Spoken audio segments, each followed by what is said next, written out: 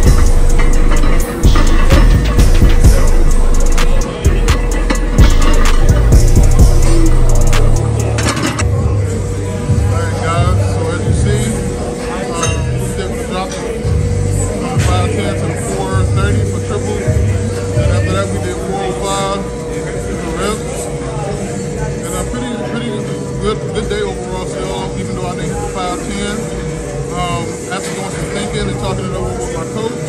We're gonna just go up 5